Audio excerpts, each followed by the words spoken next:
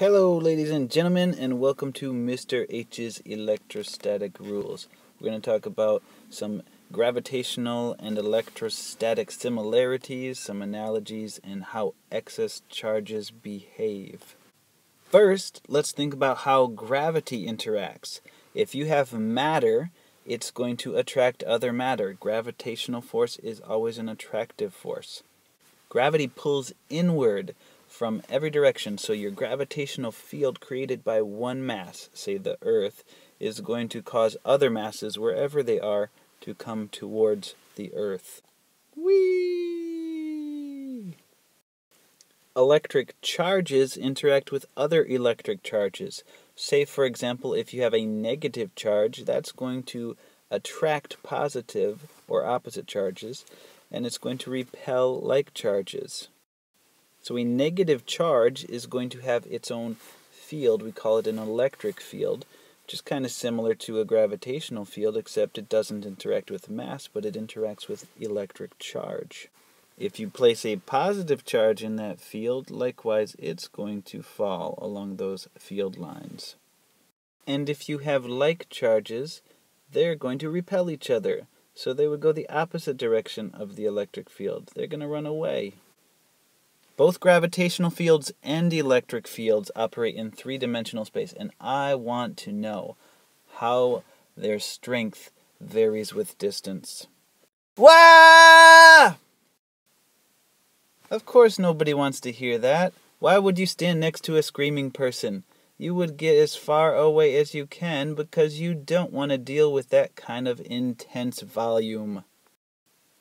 Sound intensity, just like gravitational field strength, just like electrostatic field strength, they operate in three dimensions.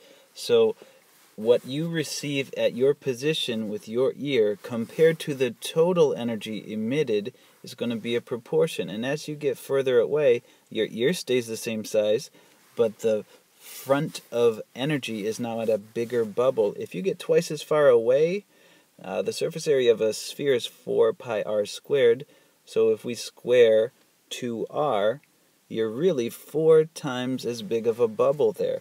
So you're receiving 1/4 of the intensity just by going twice as far away, and that's how you get the 1 over r squared relationship. Same thing for gravity, same thing for electric field. And because these two phenomena operate so similarly, their equations are very similar. Both have the inverse r squared relationship, as we talked about. Both operate as the product of either the two masses or the two charges, and both have a constant of strength. We know from Newton's laws that you need two interacting bodies to have a force, but in order to have a field, you just need one body. So take away a mass, take away a q, you're left with a field. And lastly, let's think about energy. Work is done as a product of force and displacement. In this case, displacement would be r. So if we just multiply both forces by r, then we get two equations for potential energy due to gravity and potential energy electrostatic. Now let's talk about things falling. Things will fall if they have potential energy and they have a nice medium to fall through. For example, air. Air is a great medium to make this bowling ball fall. Air is not going to stop that bowling ball. It's very conducive to releasing that gravitational potential energy. For electrostatic charges, however, air is not a very good conductor, and it's not going to be easy to move around in air. It's going to be much easier to move around in a conductive metal. So given the opportunity to move, it's going to move where it wants to. And speaking of having potential to fall, these electrons want to get the heck away from each other. They're falling outwards. Say we have two conducting spheres of identical size.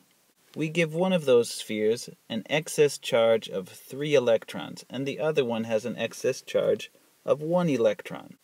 Think about what might happen if those two spheres came into contact. You guessed it. those charges are going to want to spread out as much as they can. So we're going to have an even distribution of 2 excess charges each. Notice total charge is conserved, and the flow of electrons favored decreasing electric potential energy, just like if they were falling. What if one of the conducting surfaces is bigger than the other, and they both have the same amount of charge? The charges on the right are a lot closer together than the charges on the left, so they really don't want to be next to each other as much. If we bring these together, they're going to want to distribute themselves, again, as far away from each other as possible, and then you're going to have more charge on the larger sphere and less on the smaller sphere. If you brought them back close to each other again, there's no need to exchange charges, there's no need to fall. There's no potential difference. For one final example, let's consider what happens when we approach infinity. Certainly these two charges don't want to hang out with each other, they're going to push each other as far away as possible. And as they get further and further away, we already know about the 1 over r squared rule for their field and for their force, but what happens to energy? As r goes to infinity, the potential energy term turns into 0. And just to make things interesting, let's consider a positive charge at infinity and a negative charge at 0 at the origin. What's the energy now? What's the potential energy now? So we got to think that they're going to attract each other, and it might take a very, very long time, but eventually it's going to pick up a ton of kinetic energy and come crashing back to the origin with an incredible rate of speed. That whole entire time, if we think about the work done and the force that was applied during that time, kq1 q2 over r squared, which I'll write as an integral of f dot r dr from infinity to 0. And when we do that, we're going to get natural log of r from infinity to 0. And the solution to that is, oh my goodness, infinity joules of energy. That's crazy. Well, I hope you enjoyed this session of Electrostatics with MrHphysics. For more physics content, see my website. There is a link in the description. Enjoy your studying.